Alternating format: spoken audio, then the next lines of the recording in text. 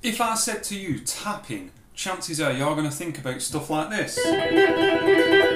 But there's more to tapping than that. Have you ever tried this? If you choose any fret on the guitar and count 12 frets up from that, rather than picking the note, you can lightly tap for a nice bell sound.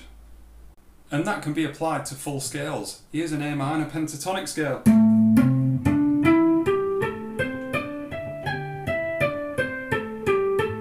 Get this cool, harp-like sound. But I personally think this really comes into its own when you apply it to some chords. Here's a couple of bar chords.